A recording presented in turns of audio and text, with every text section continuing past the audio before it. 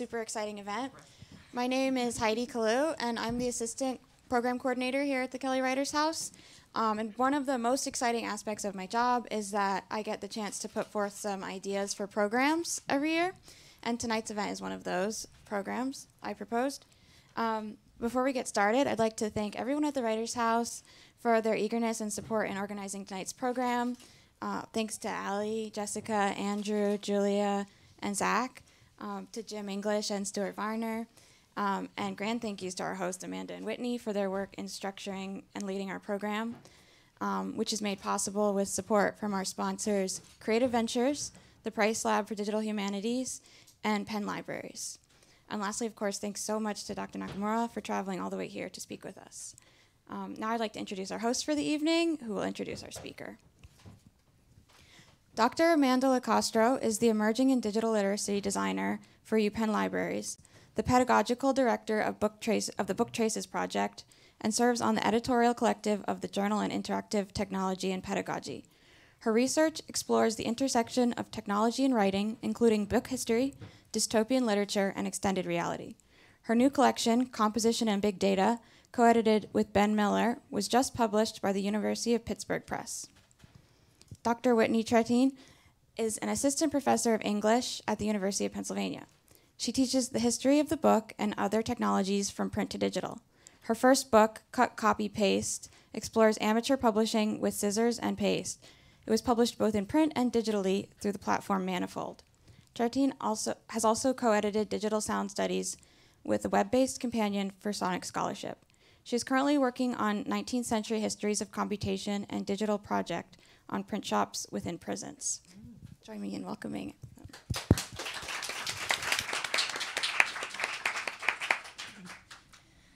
Can everyone hear me?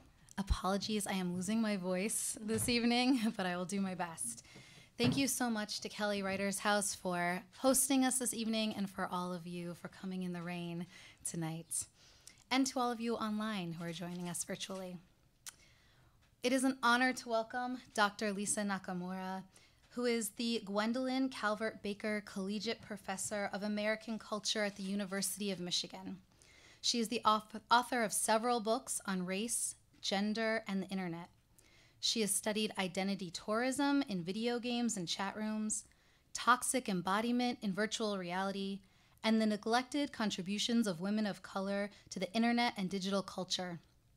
She is the founding director of the Digital Studies Institute at the University of Michigan and the PI for DISCO, which stands for Digital Inquiry, Speculation, Collaboration, and Optimism Network, a Mellon Foundation-funded research group focusing on race, digital technology, and disability.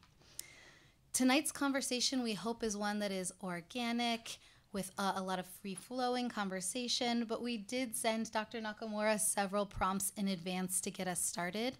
We hope to end early to invite questions from all of you, both here in person and online, so please do put your questions in the chat if you're joining us virtually. And I'm going to turn it over to Whitney. Thank you, Amanda. Everybody can hear me? Awesome.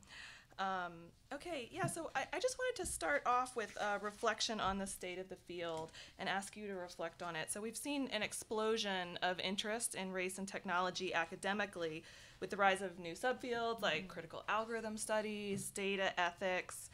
But at the same time, it would seem that this flourishing of critique has not actually resulted in more just technologies or more responsible tech companies. In fact, much of what you describe in your 2002 book, the opening lines of which are up here for us, is still relevant. The internet is still a place where race happens, and it's still a place where our ideas about race, ethnicity, and identity continue to be shaped and reshaped every time we log on. So can you reflect on the state of race and technology studies, where it's been, and where the conversation is going as you see it?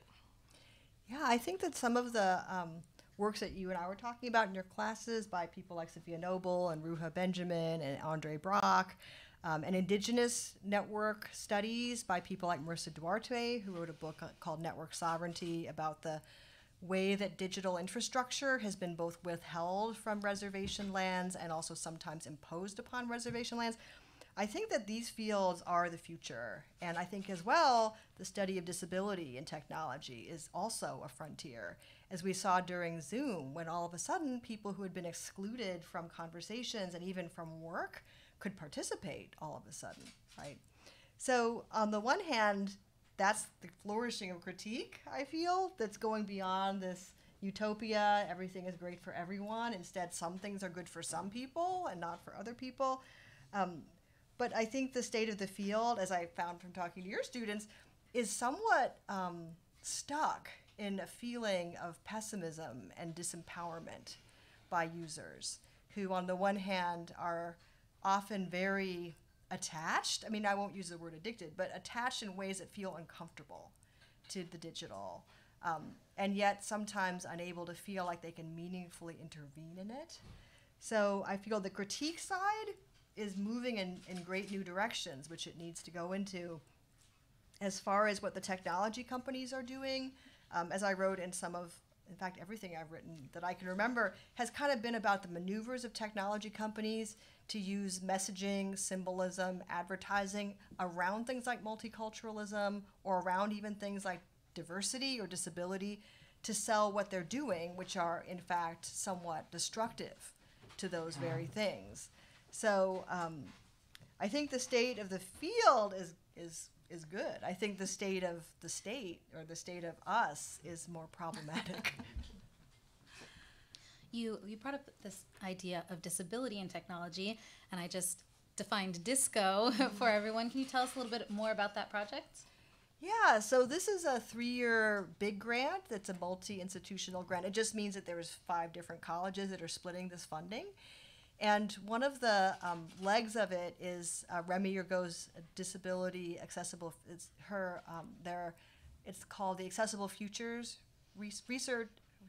Researching Accessible Futures, which means Research AF, and it's going to focus on the intersection between disability and other technologized identities. So looking at things like mental health apps that a lot of students were sent to during COVID. Did anybody here get a request to use a mental health app? There's ones called Balance, and there's one called Calm that's an Irishman where you meditate and you listen to him talk. Well, I think these were part of telemedicine, but they were also a way to instrumentalize and operationalize what used to be a different and more human function. So I think in some ways, the internet was always marketed as a prosthesis to make people more whole or more capable, like to cover over the deficiencies of the human. And so if you view the human as always already deficient in a way, and technology as instead being the symptom to the kinds of problems or unacceptable parts of humanity, then it helps me to understand why and how disabled people have always been put on the margins of technology, right?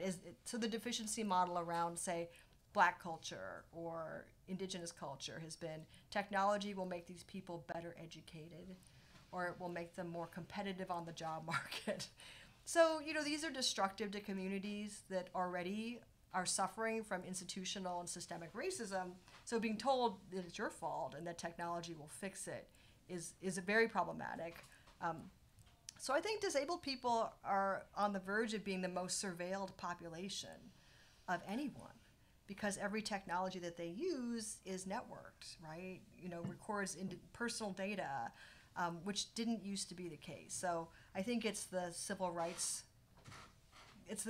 movement of the 2020s, at least, to me.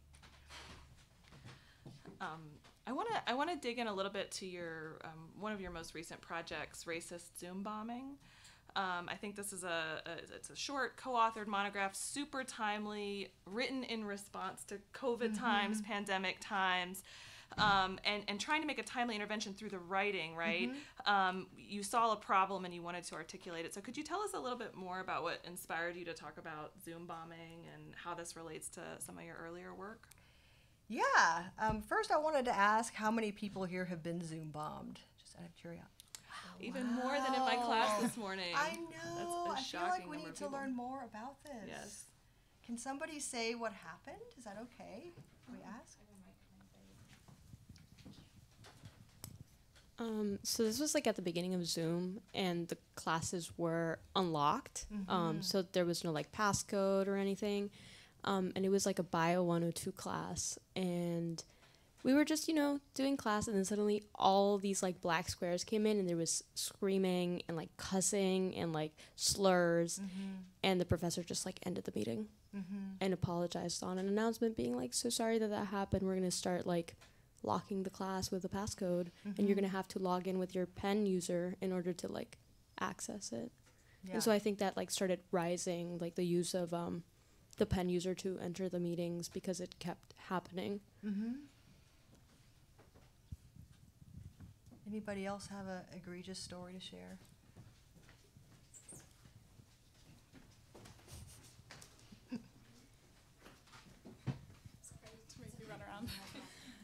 So I spent my freshman year at the University of Michigan, and in one of my classes, similar thing, it was just when we had gone online, and like 3 different people came online in one of our classes and started just shouting racist epithets and cursing at us. And the teacher just removed those people, but after the class, it was Dr. Sarah Soderstrom at Michigan.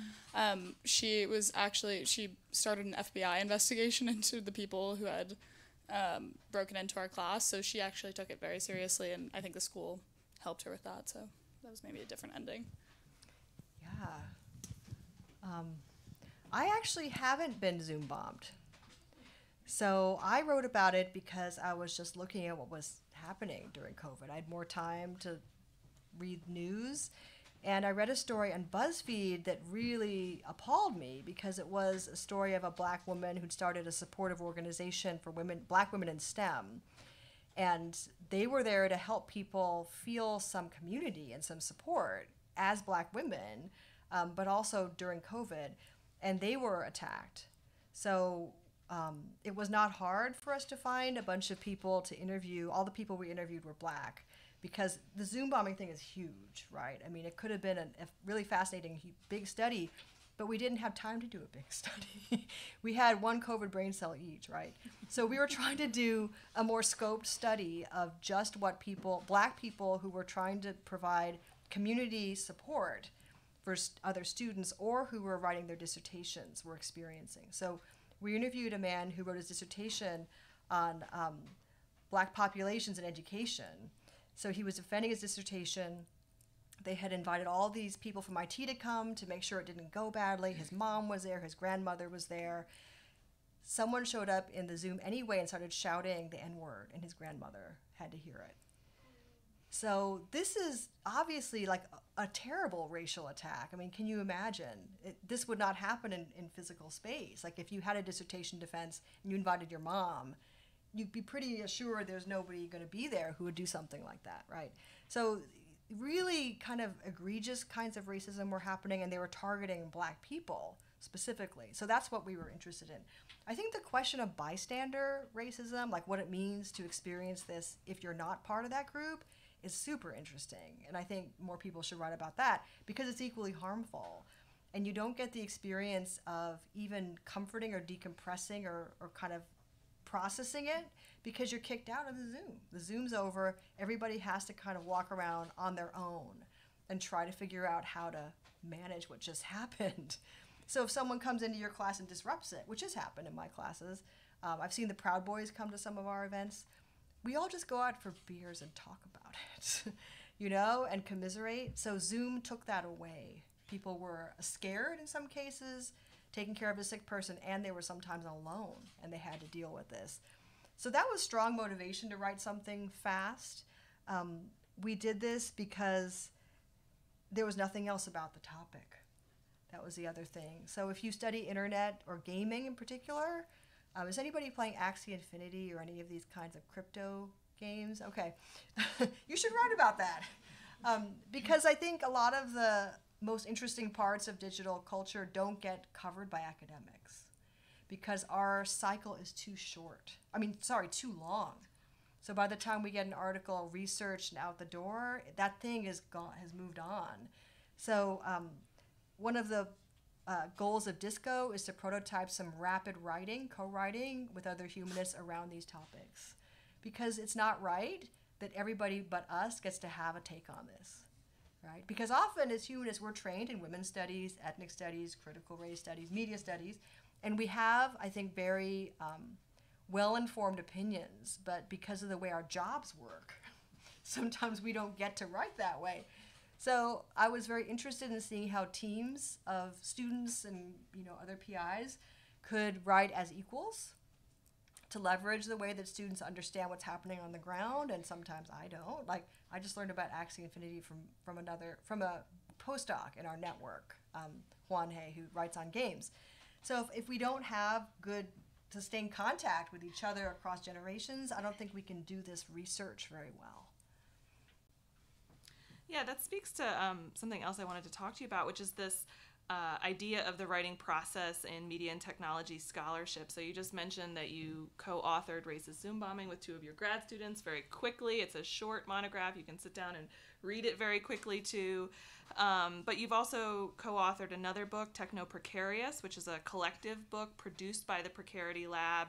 And as Amanda pointed out, you've been involved in DISCO and some of these other kind of humanities lab building projects. So I wanted to ask you what you think the place of the lab is or should be in research today.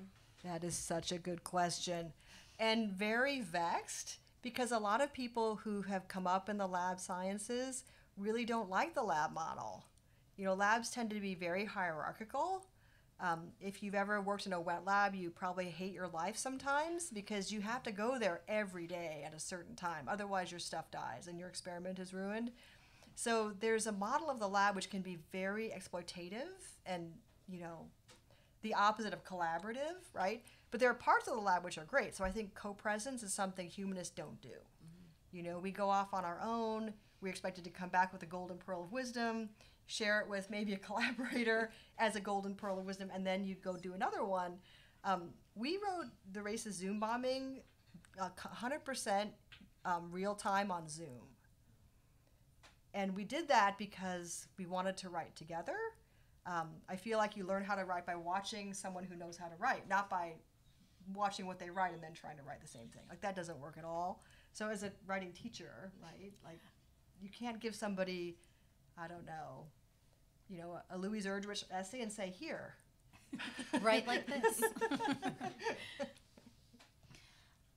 Do you think that there's some structural change that could happen in higher ed to support that collaborative model of writing in the humanities specifically? Yes, I do see that a lot. Interestingly, as junior people and students who are doing this, there's a lot of co-writing or body doubling going on where people meet to work together. And they're not working on the same thing. We just happen to be, but it was the idea of, I guess people call it accountability groups. But I would just think of it as communal working, as an older folk, right? That's what we would call it. You just get together in the student union and do your work together. So just because Zoom and laptops let you work alone doesn't mean that you have to work alone or that you should work alone. So I think COVID was an interesting push-pull of alone more, but also together more. So being in the same Google Doc or being on the same Zoom when some people live in different parts of the country or have small kids or, for whatever reason, like aren't going to be able to go in person. I want to push a little bit on this idea of new forms and new methods and kind of Amanda's question of like institutionally, and you mentioned that labs are fraught, right? And you talk about this in Techno Precarious, the lab as like a space where knowledge gets produced collectively, collaboratively, all these words that we have positive associations with, but also as a space of disciplining, right? In the negative sense. And then also how that feeds into the grant funding cycle in the humanities and precarity, right? Which was the point of the Precarity Lab. Yeah. And I just wanted to kind of ask you to tease that out a little more. Yeah, well, labs are instrumental. They don't exist for the well-being of the people in them. They exist for deliverables. So in some ways, a grant is the definition of precarity because it's 3 years and that's it. So you have to make it work. All your employees are temporary employees if you're paying people, which you should be able to do. So I think trying to take the structure of the lab and imbue it with different kinds of values is important. So as scientists, first author and second author is very, very important. You kind of don't get any credit for work if you're not, in some fields, one of the first two authors. We really wanted to change that, so we didn't publish with our names. We published it as the lab, which I feel was the right thing to do, but is not something that happens in the humanities. Yeah. And in some ways it might have been problematic, because if people wanted to look me up or specific people they knew, they might not have found it. So we really fought with the press to have it both ways. Like have it appear in the Library of Congress under our names. For the junior folk, we wanted to have books with their names in them, if not on them. Because I think it's ridiculous that you have to wait 5 years to have a book with your name on it. I don't think that's right. In your piece on Indigenous circuits and elsewhere, you also talk about the erasure of labor and the problem of erasing the labor that's behind technologies, but we also see this in labs and in academic work. Can you maybe speak about how to highlight the labor of those who are often erased? That's such a good question. Well, the way that labs and grants work is there's a PI, a primary investigator.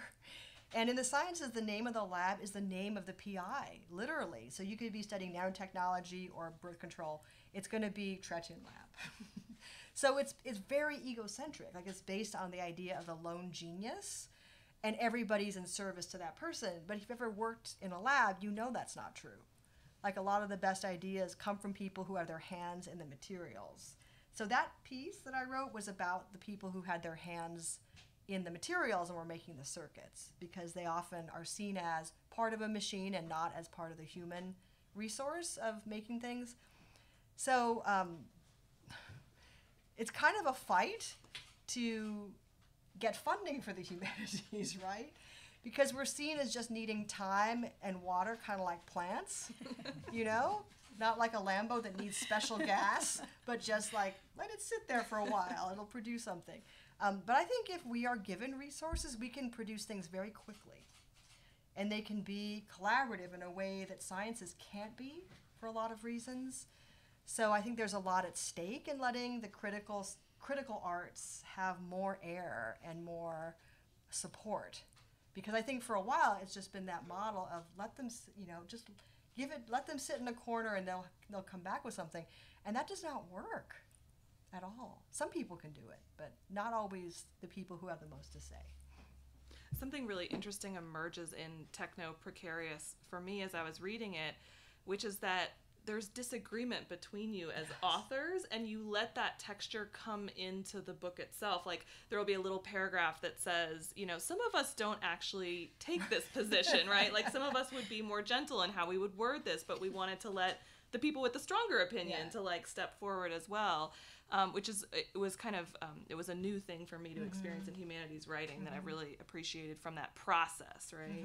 It's not really about kind of milling everything into kind of one pipeline, but instead allowing the difference within a lab to stand in the writing. I wanted to, not to kind of take us back, but I want to take us back a little bit to Zoom bombing and talk more about this figure of the troll, which was really fascinating to me reading Race's Zoom bombing. I've been obsessed with trolls because it's a phenomenon that in some ways seems new to the internet. I can't think of many kind of pre-digital, pre-internet analogs to specifically what happens with trolling, but you are really careful in that book to distinguish between the troll and the Zoom bomber. Like there's something different about Zoom bombing. I wanted to ask you more about that. Yeah, the term troll is getting reclaimed by people who are saying they're professional trolls, like Trish Paytas. Do any of you know her on TikTok? And she says that's her job. Like she describes that as her occupation. So there's a kind of defiant reclaimings of this. Like there's a market for this. I supply that market. I'm going to claim that as a job. But yeah, I think the difference is that, trolling can be rickrolling. It can be really innocuous stuff. And some Zoom bombers did do rickrolling, or they just did silly stuff, right? They just went in there and started screaming or making fun of people. But it wasn't virulent racism or attacks on individual activities like dissertation defenses. Or there was a student support network that was run out of a predominantly black university, I think. And that was targeted by people who specifically wanted to disrupt the joy and the community that people were trying to build on Zoom.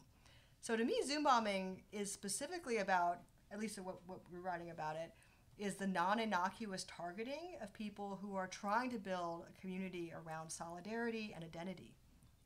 And so, people, when your students are talking about Zoom bombing, they mention slurs and racism as if this was just an everyday thing.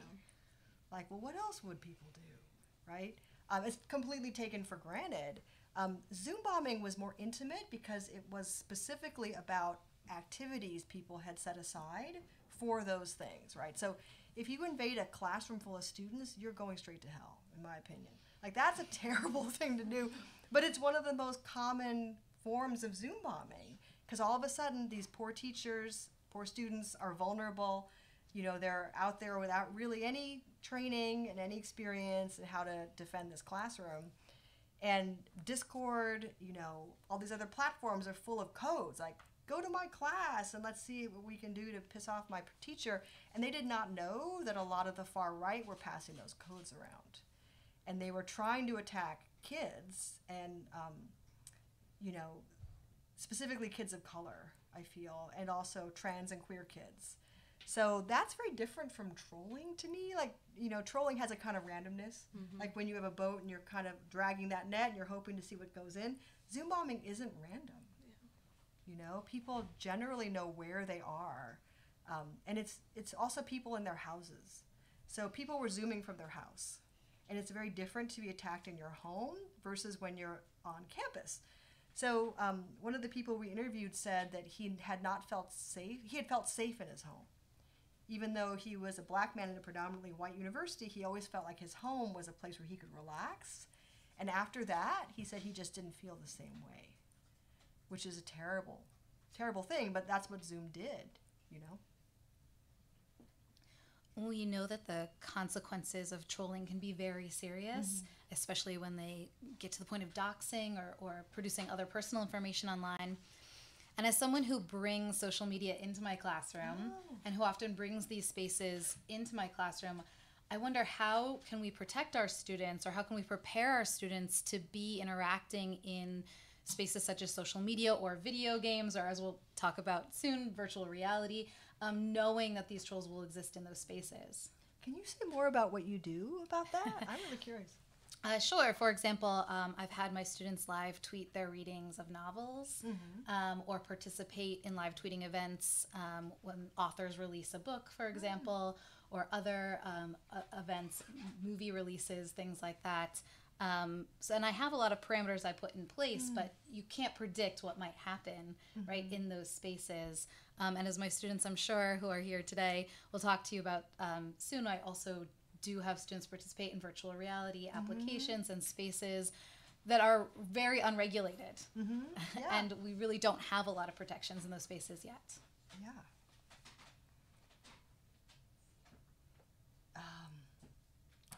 Yeah, I sometimes feel like students could give us a class in how to protect themselves, because there are a lot of vernacular practices that users have come up with on their own, I feel, to do that. So, the use of pseudonyms or misleading real names, I think, is definitely a thing. But I think what I learned from doing this research on Zoom bombing is that sometimes conditions change so quickly that it's almost impossible to get everybody ready for them. So I think that's the opportunistic moment for abuse or for harassment to happen. So I think discussion about what might happen is probably the best you can do. Video games get patched every week, right? Like they get changed significantly without any notice. So something that worked last week might not work now. And as far as I know, Meta isn't asking anybody about how they feel about the reporting system, say, in some of their meeting spaces. They just do things. So I think that's the short answer. Like, you can only give broad kinds of guidance, right? I'm going to go ahead and move into speaking a little bit about virtual and augmented reality with you. Your work, Feeling Good About Feeling Bad, my students here today read in our class. And in that piece, you masterfully describe the problem with positioning VR as an empathy engine, pointing to documentary immersions that employ identity tourism and what you call toxic re-embodiment for the aims of platform capitalism. So what advice do you have for VR creators who seek to harness the power of the medium to create impactful and activist experiences without reproducing the violence they hope to reduce? Ah, that's such a good question. I'm glad you asked it because I'm just revising that chapter right now for my book. And I ended by talking about the digital diversity complex. You know, the idea that we go to trainings around diversity. Have any of you had to attend a diversity training recently? Do you think that actually helped? I think it did. Oh, really? Yeah, so I had this one that's called Jedi. So I had this training called Jedi, so it's called Justice, Equity, Diversity, Inclusion, and it was done for engineers, and it was this Black, queer, disabled woman, and she was great. Like she talked about how for equity, diversity, and inclusion to occur, you need to start with justice, and actually talked about how to get that done and not to throw the work onto like non-white, non-male people. And I feel like that's the only diversity training that's actually worked for me. Even as a Latinx person, I did not really feel like all the other ones were very useful. Yeah, so it sounds like the embodied presence of somebody who could speak to this from an authentic point of view was really important. I think the disturbing thing about VR is that these are inauthentic points of view, and they're there to kind of generate feelings of being sympathetic and good and feeling sad. But I think feeling sad is not a political agenda against diversity. Often it can be a kind of distraction. So I've been studying a company called Immersion. I don't know if any of you have heard of it. Oh my gosh. They got in big trouble for doing something called digital blackface. So they were offering diversity trainings to Starbucks, to Google, to all these big companies on Zoom, because all of a sudden everybody's on Zoom, and guess what? People are racist on Zoom. Like we already knew, strangers are racist, but actual coworkers are racist and sexist and horrible on Zoom. So people were having to deal with a new kind of workplace problem. Immersion sells this service where you can hire them to basically impersonate a person of color so that you can practice your interactions, the difficult interactions, and get feedback. Yeah, so you sound like a good idea. It's super popular. Yeah. And well, maybe not so much anymore because this article was very critical about it. But the idea was, in theory, that you could hire a white person, a white man, to have a VR avatar who was a Black disabled woman. And then there could be a conversation where somebody who's being trained says something horrible to that person, who then can stop the simulation and tell them that was really offensive. Or you might consider saying that a different way. So theoretically, the racism isn't finding its target, right? Right. But there's so many problems with this. You know, it's traumatizing to the workers to have to embody some experience they don't know anything about and then basically experience like this weird secondhand racism. But what is it actually teaching people who are doing it is another question. So it seems to be a way of walking around the problem of actually having uncomfortable conversations with actual people of color and being possibly called out, which nobody likes, but there is still really no other way to communicate what racism is other than to call someone's attention to it. So I think call-out culture has come to stand for I don't like that feeling, right? Or that feels wrong. That feels shaming or uncomfortable to me.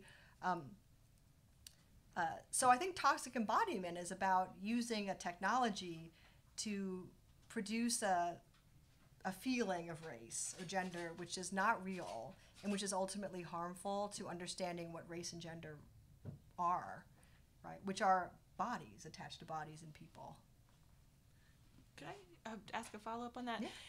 I want to ask, I mean, do you think, like, is empathy just something we need to get rid of, right? Like, is empathy a useful heuristic or tool? I mean, it's doing all this work that ends up being, you know, as you describe, kind of pernicious, actually. I'm actually thinking a little bit about Jade's work on this. I know Jade's in the room, but yeah, like, what is the point of empathy? Yeah. Jade, hi. I feel like you should be giving this. You're against empathy, right? Yes, I am. Okay, I'm against it too. Can you say why you're against it more?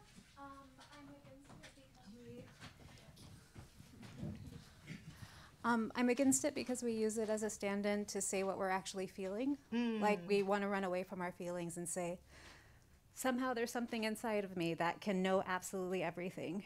And I was just talking to my coworker Nikki over there. That's mysticism. If you believe that every experience is somehow inside of you, we're talking about something very different. And empathy becomes this shortcut where we get to erase people and say, no, I get it. Stop talking, I got it. And we don't allow for the violent reaction we might have, which can be positive. Like, it's okay to be angry and mad and uncomfortable. Yeah, I think empathy is fundamentally founded on projection, which is not a very politically useful technique.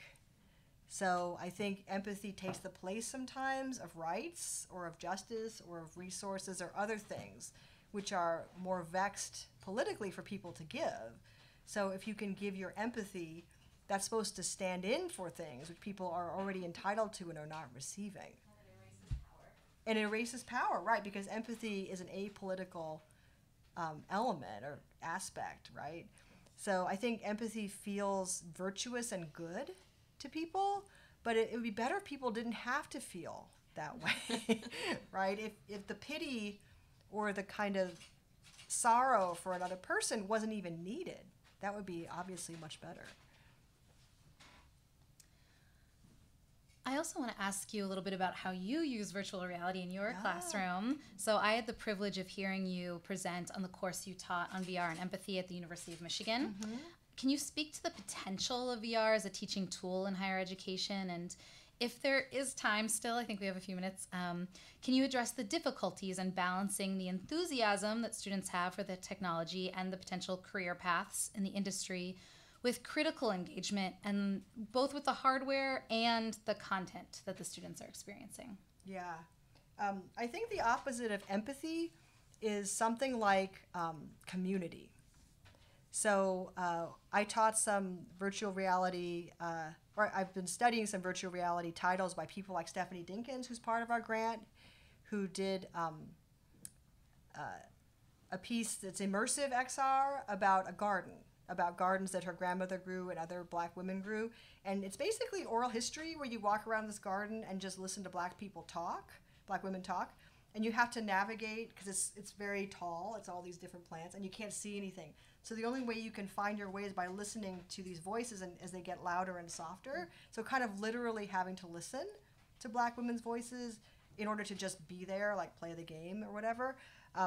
To me, that's the opposite of empathy, because you're not seeing somebody in pain or someone traumatized or somebody potentially dying, right? Instead, you're listening to stories and having to navigate by people's voices, which I thought was very powerful. So I think a lot of the trauma, empathy, VR stuff is just problematic for a lot of the reasons we've said. But I don't think that VR is empty of promise, that there's a lot that can be done with it, but the people I'm interested in are not encouraged or able to use it as a development tool because of the expense, because of the way industry kind of turns these things towards certain institutions. Probably Penn and Michigan are among those. And the industry is not friendly to non-white men. So, it's so unfriendly that Oculus, back when it was before Meta, started a program called Oculus Studio that was just for makers of color because they didn't have any, right? Like, they were being told, where's your pipeline for non-white men? They're like, well, we don't have any non-white men and we have no plans to hire non-white men. So let's start a fellowship program where we take some basically young people of color and give them access to the tool, which is, again, like super demeaning and horrible. And so people did it, and they were able to make some stuff, but not everybody was able to find a job in industry, because industries are about who you know. It's not really about who uses the tool, it's about who's your connection. People don't like to hire people they don't know well through somebody they know. So it wasn't producing a pipeline of diverse makers in virtual reality.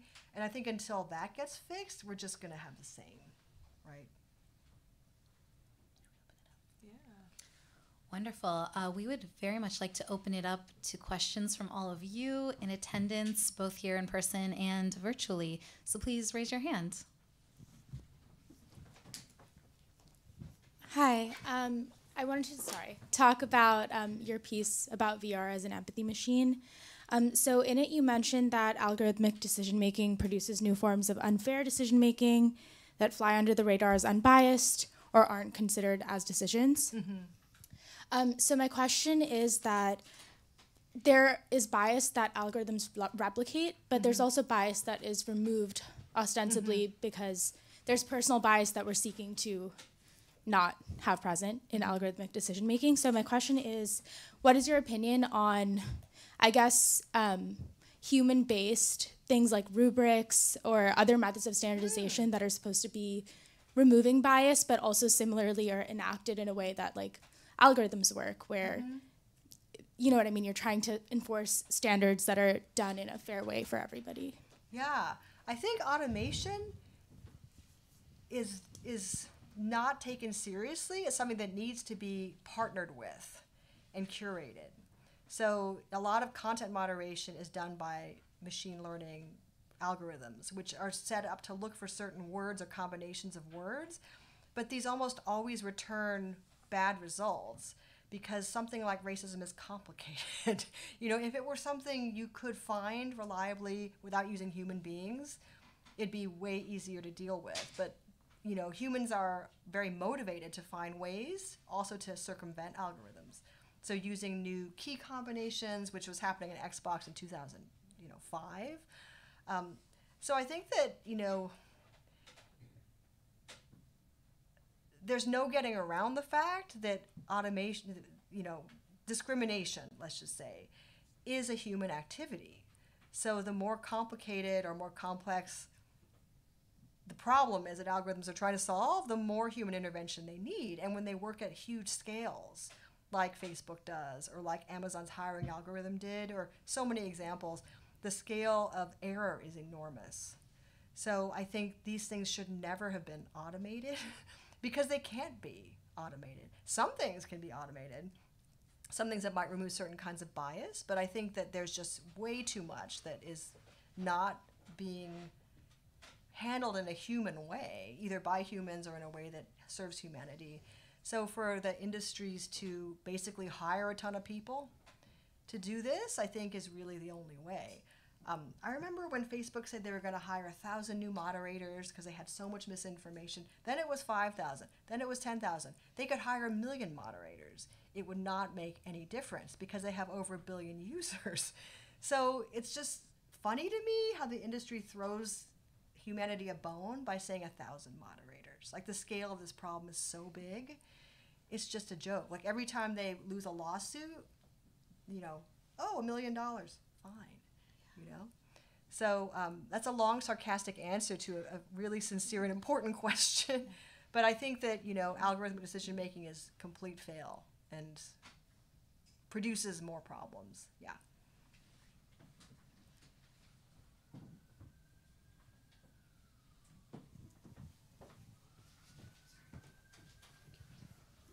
Virtuous VR media, as you described in your Feeling Good About Feeling Bad article, can be, quote, occupied by users as a temporary way to feel something good, end quote.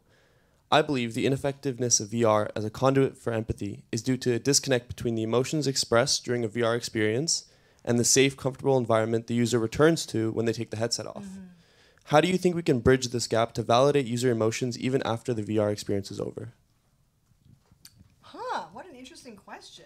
I think if you were watching a VR title that was in a favela and you were in a favela, then that might address that cognitive or dissonant gap between what you see when you have it on and what you see when you have it off. But then the question would be, why would you need the virtual reality? right? Because you would already be immersed in that environment. So, you know, what VR like that does is it really curates and makes intrusive something which in real life you might not be able to intrude on. So if you're in someone's neighborhood and you go into their lawn and start touching their stuff, you know, they're probably going to stop you if they're there. But VR moves into such private spaces for people who don't have private space that it actually encourages a sense of entitlement and ownership visually that you can't even have in a real space. So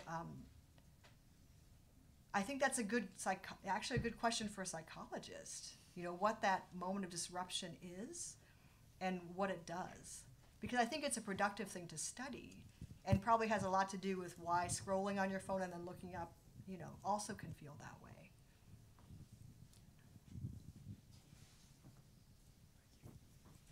This is building off a bit of what you just said, but you stated that the invasion of personal and private space that documentary VR titles kind of say for good, quote unquote, create actually a toxic empathy, problematically represented in multiple media texts as like sort of political activism.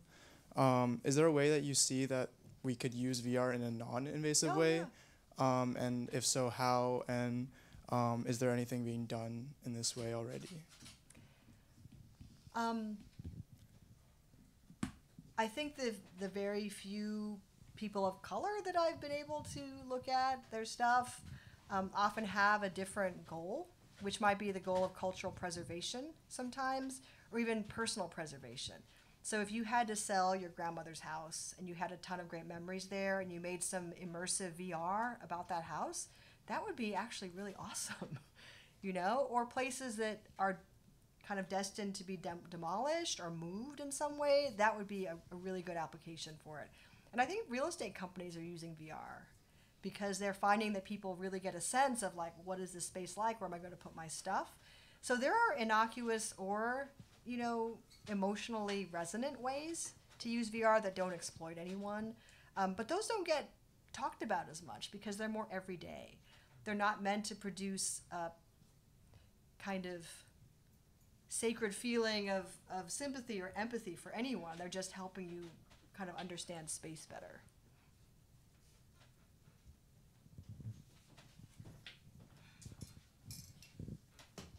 So I actually had two questions following up off of the last two questions that were asked. First of all, we talked about how virtual reality is sort of this space that doesn't emulate the real world perfectly, and you know that creates some dissonance with the people using virtual reality. So do you think that we should be making fast progress towards something like augmented reality? Do you think that offers a much better alternative to help enhance, you know, the aspects that we like from virtual reality while still grounding the people in place and, you know, in a more of a real life world aspect? And then, yeah. Are your students working on that? No, these are my students that are talking to you. Oh, I see. So you're working on AR things? No, we do some AR. Oh, I want to hear more about what that is. They're not there yet. Oh, okay, okay.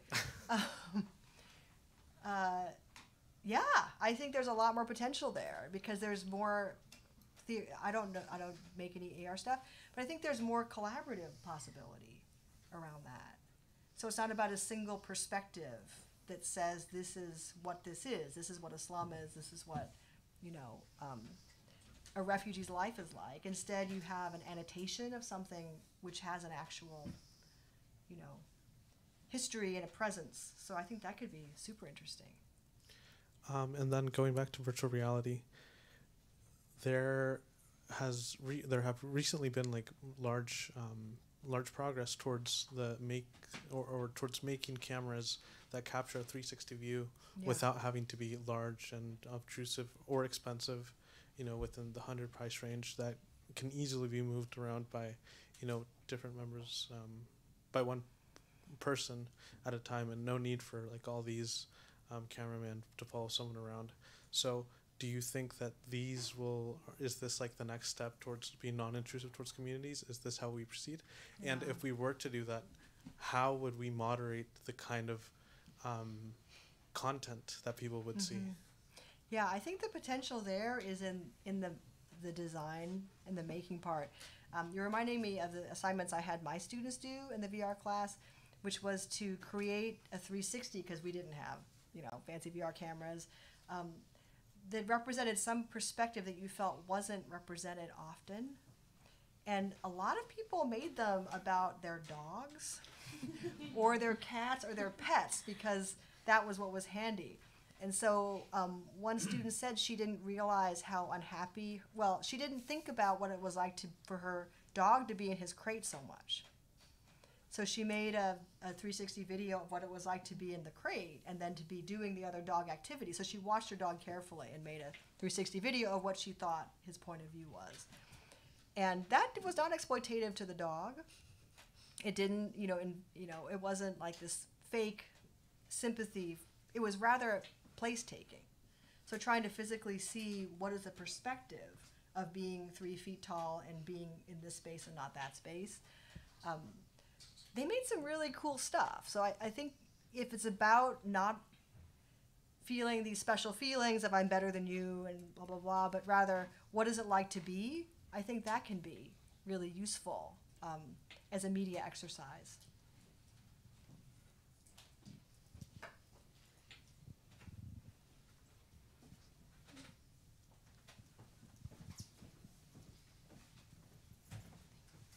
I love how you brought up Trisha Paytas, because I feel like she's kind of the modern epitome of what a troll is. Yeah. But that got me thinking about like Kanye West's current actions.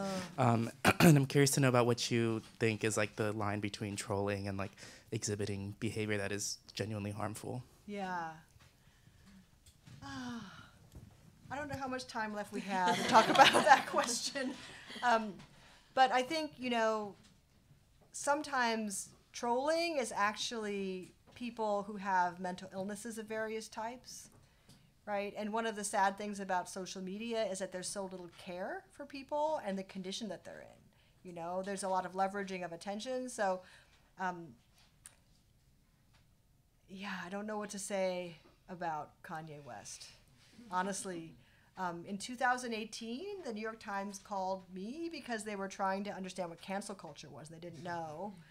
And their example was Kanye West in 2018, because they were confused why the black community was canceling him, because they thought, well, he's black too. Like, why are you canceling him, right? So they were trying to understand what disapproval in the digital age means and how people are representing it. So I think trolls exist on disapproval, right? Like that's the kind of fuel that keeps them going. So I don't know. Do you have any things to add on this? Not on Kanye. What's the new drama? Oh, I don't know. I mean, I'd be curious where the question's coming from, right? Because this is kind of what I was getting at with what's the difference between trolling and something that's more pernicious? Is there actually a line there, right? Because my sense is that a lot of what is happening in something like Zoom bombing and the kind of racialized terror that it is an extension. So it's like, is there a hard line between the innocuous rickrolling and the racist Zoom bombing or what Kanye's doing? Or is it just an extension of this kind of 4chan red pill culture that has become, like, it's gone viral today because of the way that TikTok and can turn people who are the most extreme into stars. Kanye's a weird example because he was already a star and then he red pilled himself and and is poisoned himself and has now kind of been canceled. So he's like a fringe case study, but there's this more mundane way, right, that has entered into the discourse more generally. Yeah, one of my favorite examples of like kind of this maybe positive trolling or trolling that's kind of, like you said, reclaimed is the way that dictionaries have been posting specific words at specific cultural moments, right? I mean, Merriam-Webster and dictionary.com will tweet specific words right at the height of a debate on that platform that kind of makes their makes their case, that makes their feelings, their political leanings known. And other publications do this as well. I mean, whitehouse.gov, right? There was the intern who was doing some really interesting work with their Twitter feed recently. And I find that absolutely fascinating, almost like the subtweet that, sorry, my voice, that kind of official Twitter handles have been using, as they don't directly enter the conversation, but they're able to control or move the conversation through their use of the platform. I love that example. This is the one where some of the politicians who are against student loan redress were having their own loans retweeted. There were loans that had been defaulted or forgiven. So I think the line between roasting and trolling is a thing. And so for a while, I remember the right-wing, the kind of 4chan group were saying the left can't meme, right? I mean, the reason we're winning is that we're funny and we know how to use memes, and the left doesn't know how. But I see that as like a really good use of kind of counter speech or, talking back to something like that. A great example of this was the Women's History Month. I forget the name of the Twitter handle, but every time a company would say, go women, they would retweet it with something that it went into their data and said exactly how much women were paid in the company versus men. So kind of exposing what a farce this is, that social media has become a space where companies can just pretend like they are, in line with Black Lives Matter or say it, right? But what does that discourse to this idea of this conversation we've been having about rhetoric, right? What does that actually mean when your company's paying women 35% of what men are making or something? Yeah, wow. I just had a memory of MySpace. You guys are too young to remember. Jessa Lingle might remember MySpace. Jessa and I remember MySpace, Craigslist, all those like legacy ones. And Tila Tequila was the most popular person on MySpace. And she also red-pilled herself. Yeah, she did. She became like a kind of Richard Spencer fan. And so what is it about this path from like internet notoriety as a kind of troll-ish person who nonetheless had the most popular reality dating show ever, the first bisexual dating reality show ever? Like, she was a Kanye of that genre. She wasn't a talentless nobody, right? But then the way that the descent goes is towards grabbing onto attention through the most horrible means possible, which is identifying with this racist, fascist thing. There is something going on there, because that's not accidental. We actually have one more quick question from the chat. This is from Maddie. I really like hearing about the rapid writing approach and the collaborative writing sessions you organized. Would you share more about the structure of these sessions and the participants involved? Yeah, I would love to.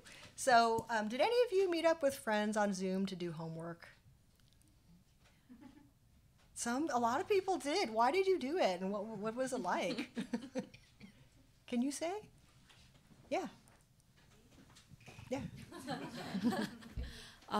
I met with my friend who's actually a psychologist to write papers together. Oh, okay. Yeah, so we are nerdy. We set up Excel sheet and just put what our goal is today. What do we have accomplished? How much time we spent? And what do we each would spill our labor, because we work on the same Google Doc. We'll discuss a little, like, what are we going to write, and then write for 30 minutes. Seeing each other writing sometimes can be anxious, sometimes can be motivating and inspiring. Each session is different. So that's actually very helpful. We don't actually work besides the time we met. So we spent half a year meeting once, just for 2 hours every week, writing a paper. Yeah. That's it.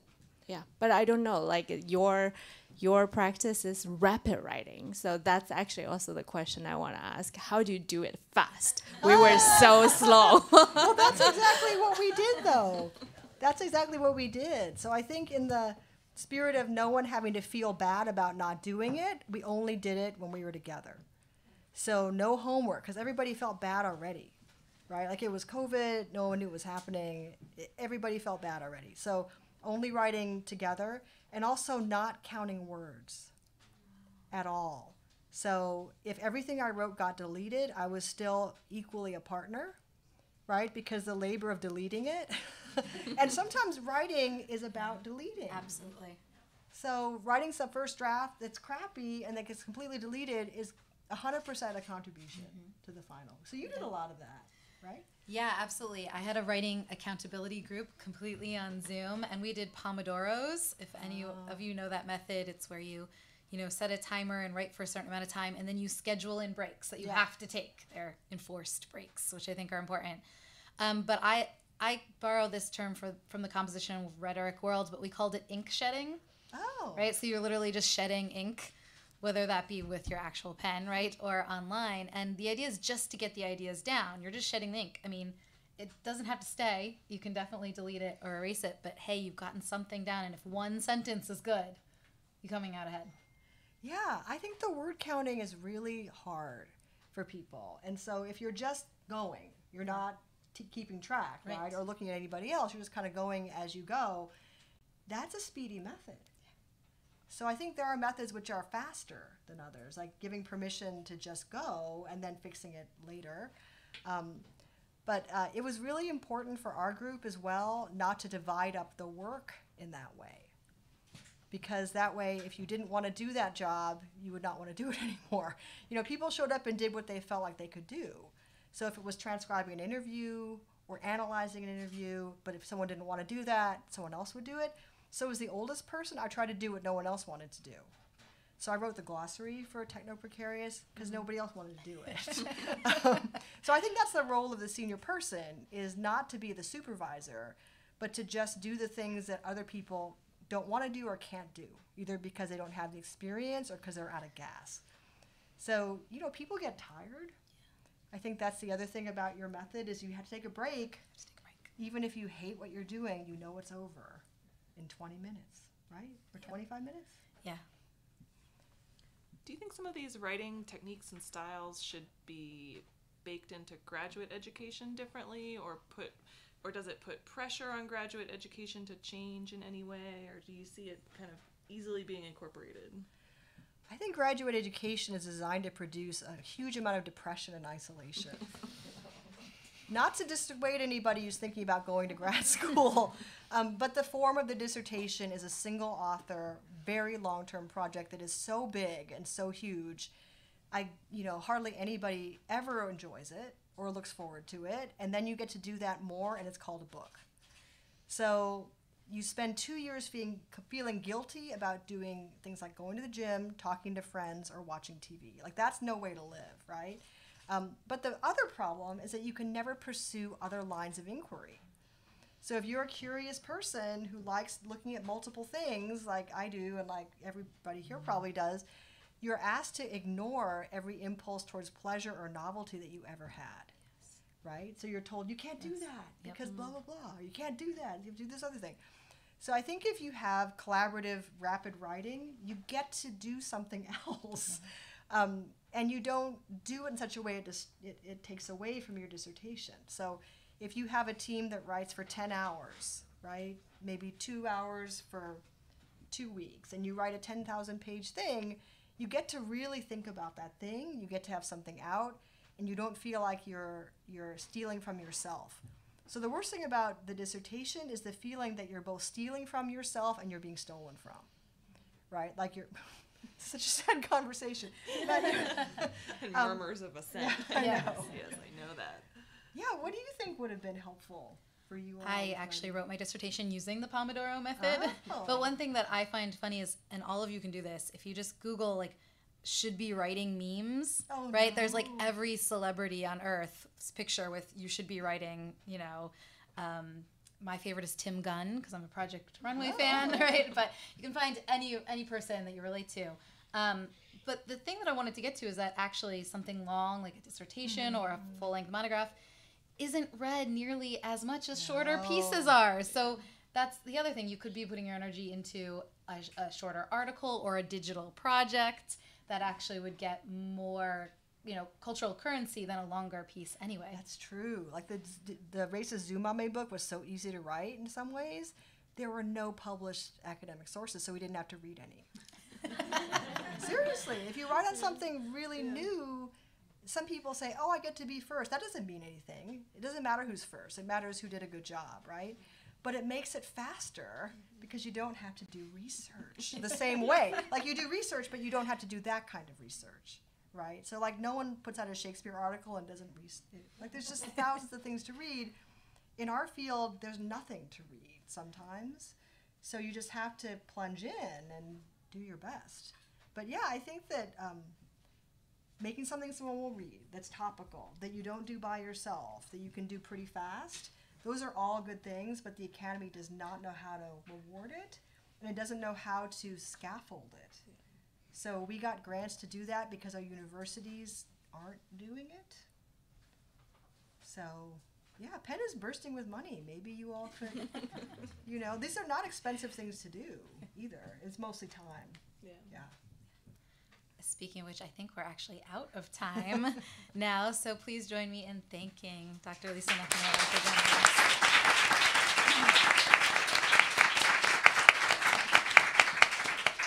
I know two people in the audience. What a coincidence. It's so nice. Jade is coming to dinner with us. Oh, good.